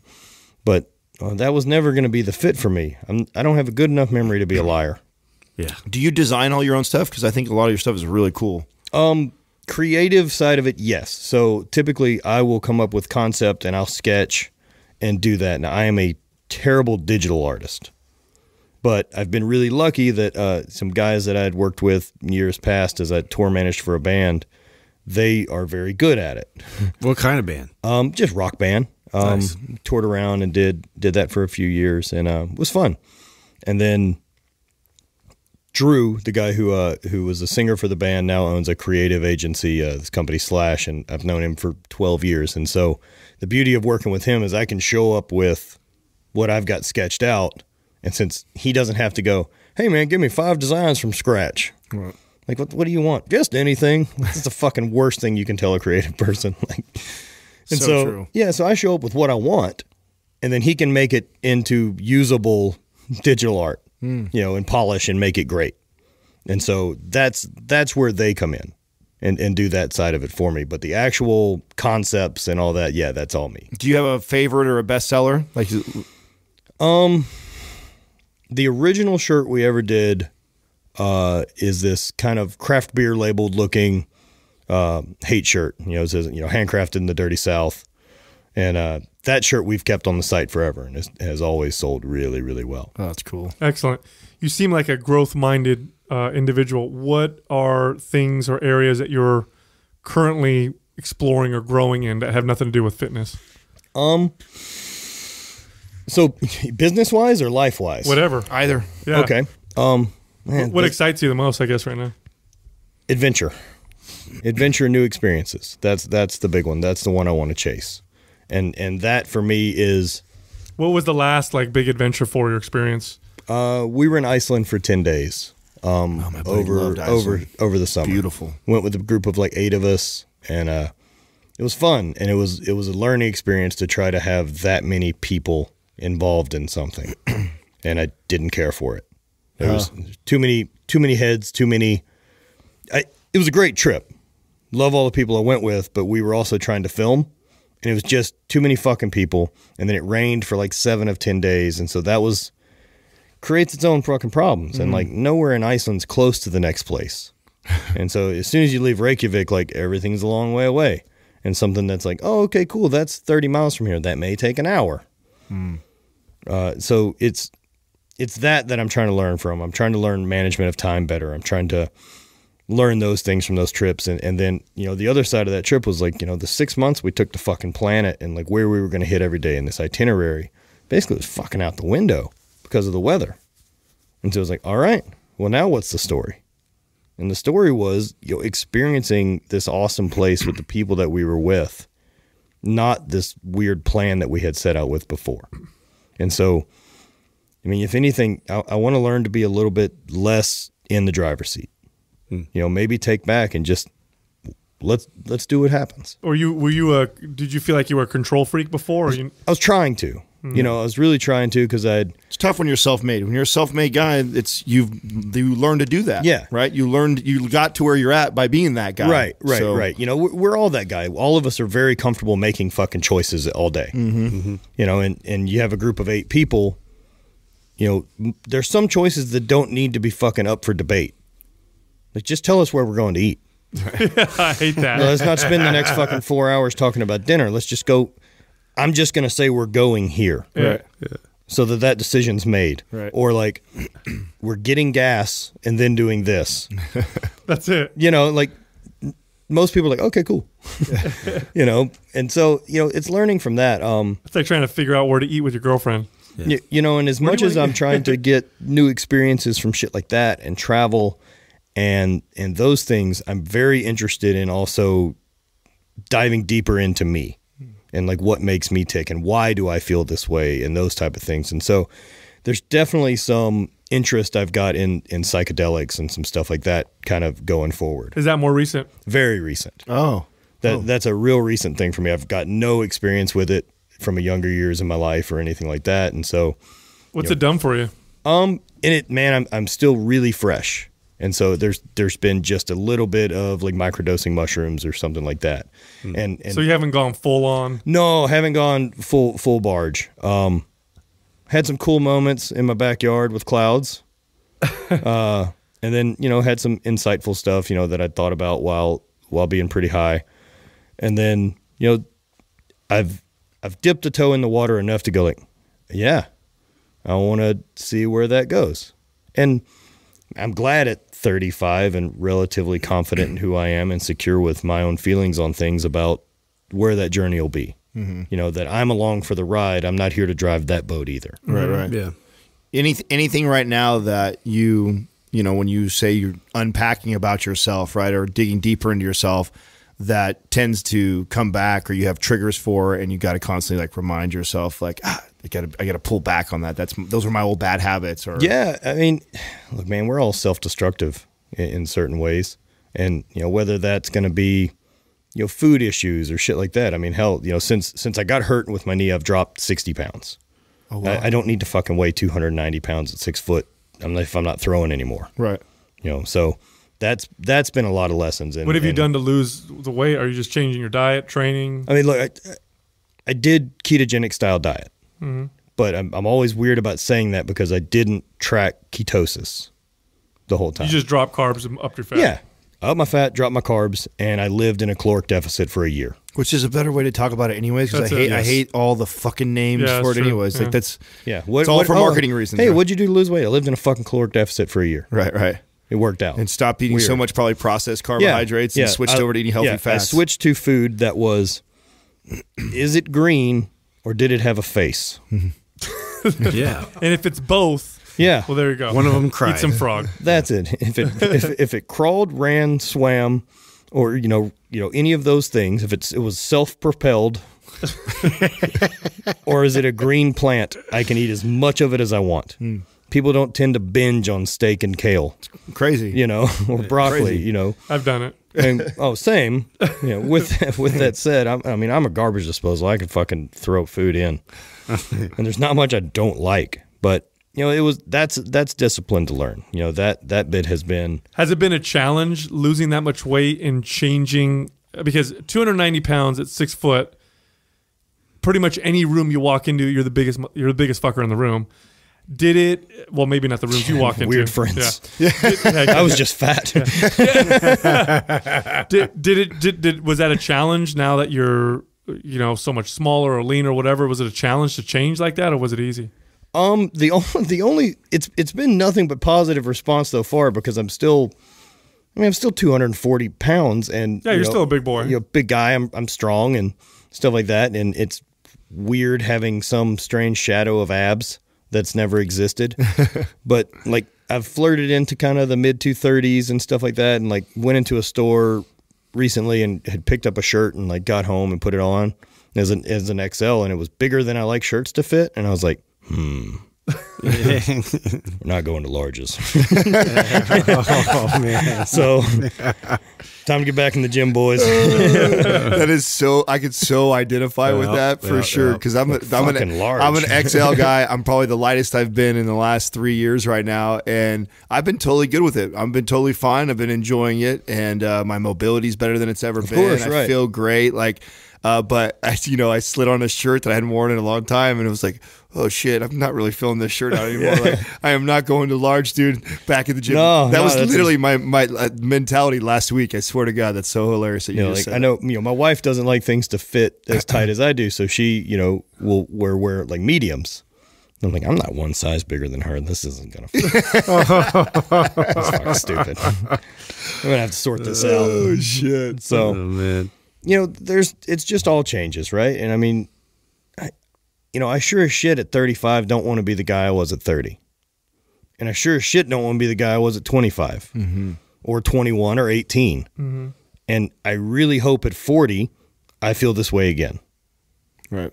And at 45 and 50. Right. I tell you, there's something. I don't Abraham know. Lincoln, man. I have no respect for a man that's no wiser today than he was yesterday. Yeah.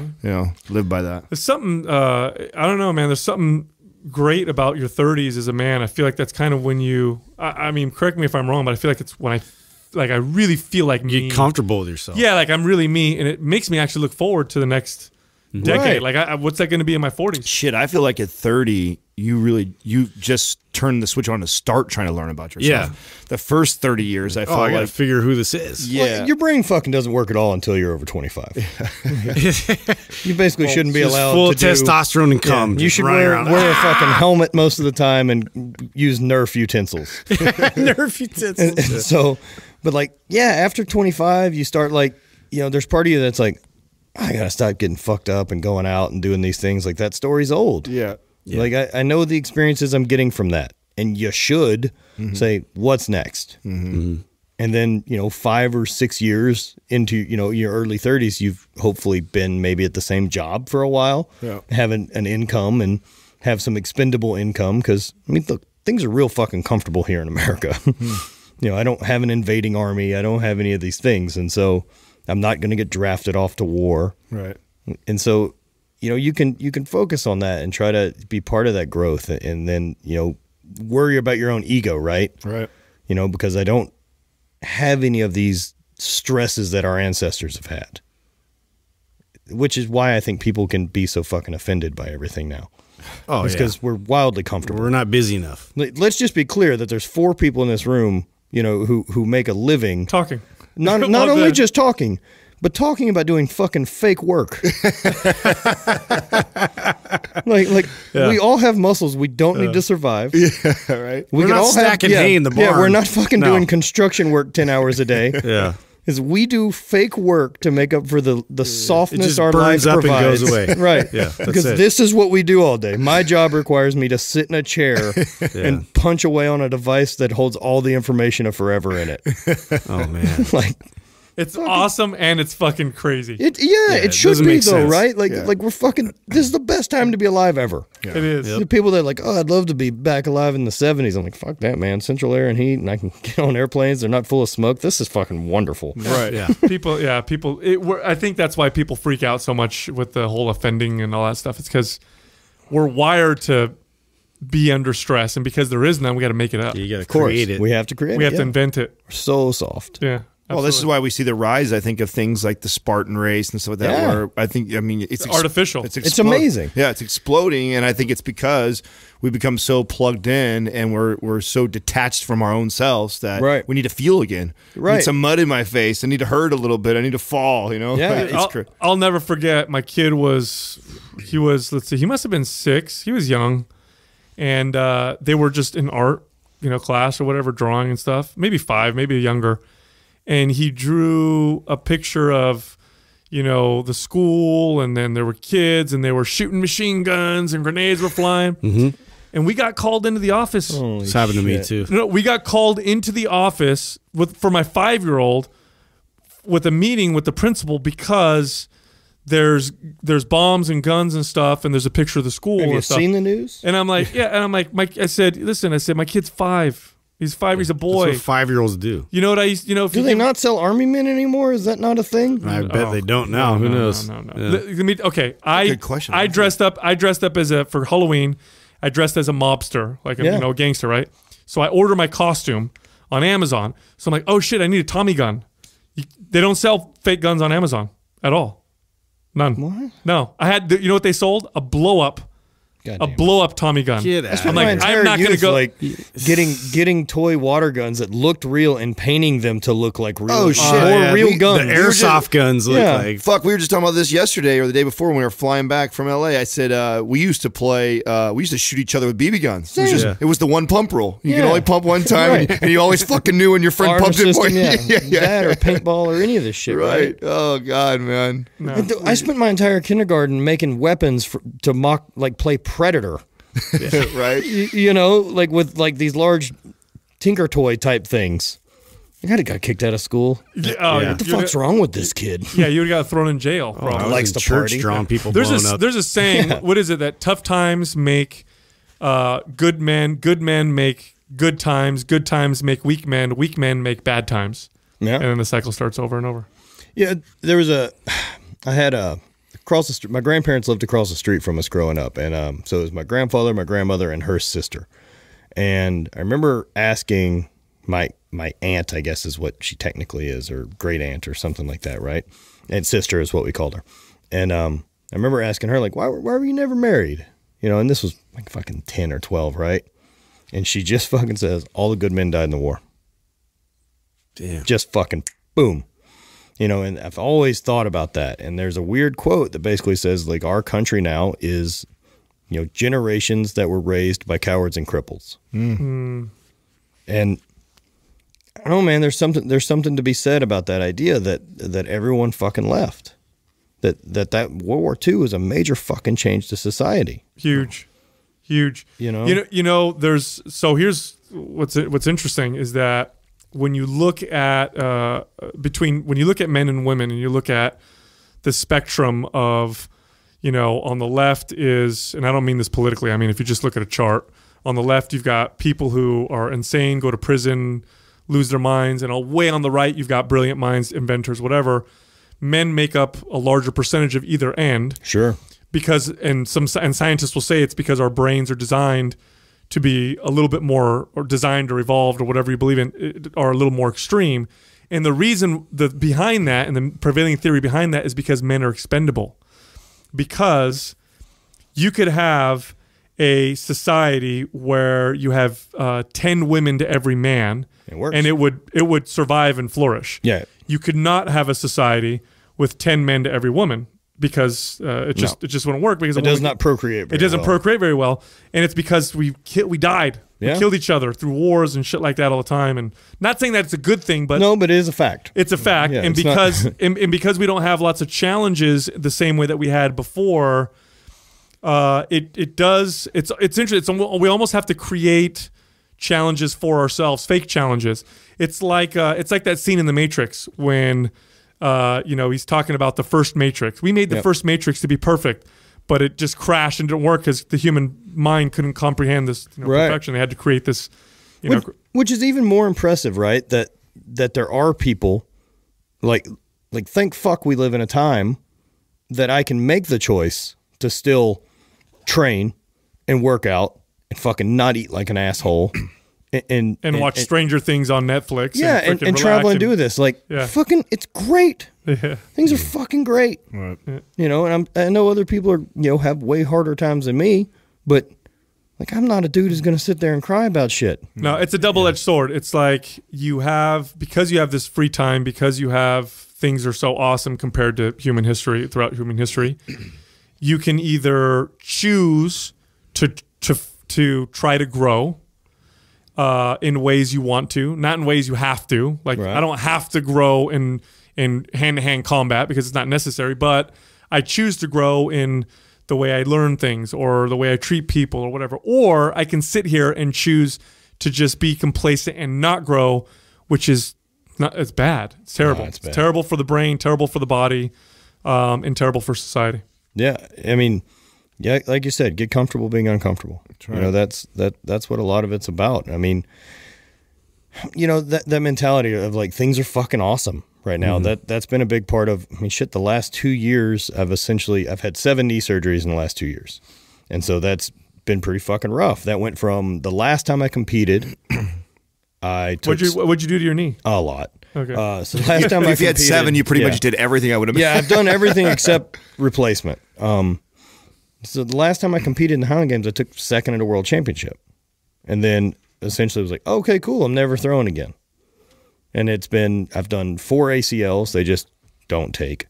Body just rejects them. And so at this point, it's just like, fuck it, we're not going to have one of those. But I did, the 10 years I competed, I did without an ACL. I tore it post-college, or I tore it in college, got it fixed, and then tore it again while I had a bike shop and no money, so we're not fixing that. And then tore meniscus really late in my career. I guess at the end of it, now that it's late in my career because I'm not doing it. So got that fixed, went to fix the ACL, did this Oates procedure to try to implant some cartilage on the femoral head, and it's just never quite been right. So it's been fixing this and that, and it's essentially like there was so much wrong with my knee that it was all trying to get through a hole. But because there was so much wrong with it, nothing can get through, so there's no problem.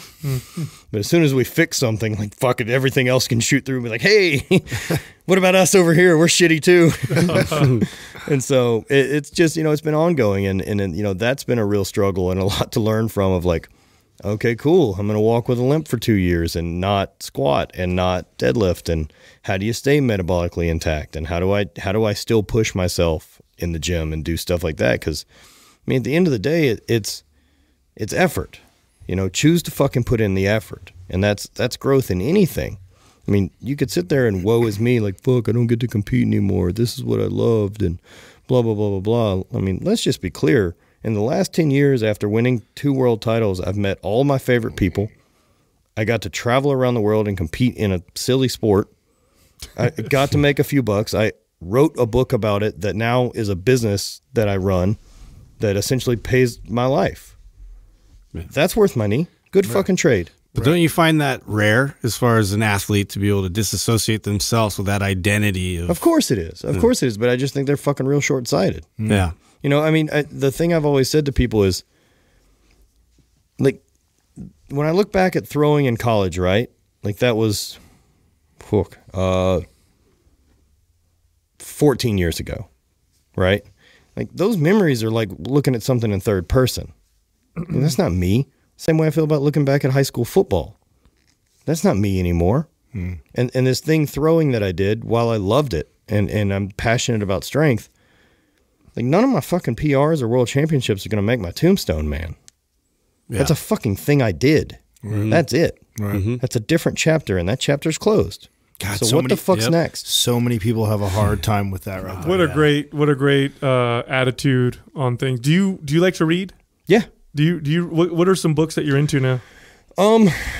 I say yeah. So I do more books on tape with traveling.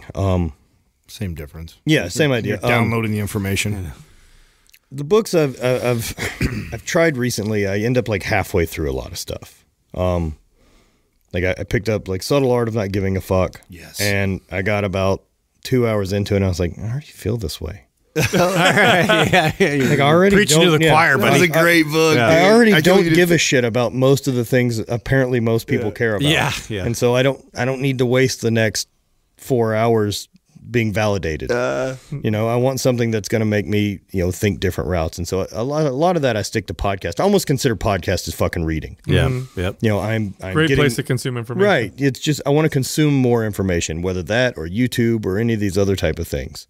And like I stick with that. Like book wise, man, I guess I really don't fucking read very much. It's the truth of it. But I'm interested in Tim Ferriss's new book, the one with mentors. I think that one's interesting, and part of that's because Mark's in it and Ed Cohn's in it. Well, shit, he did. I mean, what he did was, you refer to podcasting as, I mean, he just took all of his podcast basically and the information there and put it in a book. Which is really smart. Yeah. Good work, Tim. Yeah. I know, right? You know? Yeah. We might steal that one later on. Yeah, right on. At some point. A brilliant idea for sure. It's another way for people to digest information. I mean, what's the last real new innovation that's come in lifting? Right. Yeah. So we've all been regurgitating the same shit. Yeah. To people, but where people fuck stuff up and where I fuck stuff up for lifting, and I think guys like you guys do a really good job that I struggle with, is that the crowd is the beginner. I mean, you guys don't need to fucking motivate me to lift. I'm not your target audience, nor are you mine. Right. It's the guy who's just started lifting and is now finding interest in the barbell. And that's been the real shift that I'm trying to become, and that's whether it's fucking through CrossFit or through Highland Games or through powerlifting or anything. If you want to pick up a barbell to get better, I'm interested. I don't fucking care how you got there. Yeah. You know, I have more in common with you than I do someone who doesn't. Right. And you know, it's that information, and you know what is, you know, maybe there isn't a lot new out there as far as those things, but there really isn't. When you think about what we see, I mean, it's all about how you communicate. Like resurrecting, right. Yeah. If anything, ideas. you see, you know, kettlebells and mace bells and Indian clubs. I mean, these things have been around for forever. Right. And now they're coming back around because you know why? Because none of that machine bullshit stuff that we've invented over the last 20, 30 years is better than what we've been using for hundreds of years. No, and it's variety. Right. You know, variety is the spice of life, and most people get so fucking bored that they need that change, right? You know, to do something different. Whereas, like, I don't need that in the gym. I'm good. I can, you know, hey man, how do I get strong? Like, I don't know, man. Bench, squat, deadlift once a week, moderately heavy for the next decade. It'll be fine. It's so true. Ramping your way up, sort itself out. It's you know, so some true. weeks go heavier than you did before. Maybe do some or less reps. Do some for a few for the next 10 fucking years. You'll be just fine. There you go. You know, Great. That's great. I think you just wrote a book. Yeah. Chapter 1 and done. Yeah, one page. and done. Right. Well, shit, man. Awesome talking to you, brother. Good, man. Good time, dude. This is great. Obviously won't be the last time we do this. Look forward yeah. to hanging out with you more often. Let's. I say we go get some lunch. I love lunch. Yeah, dude. Let's lunch.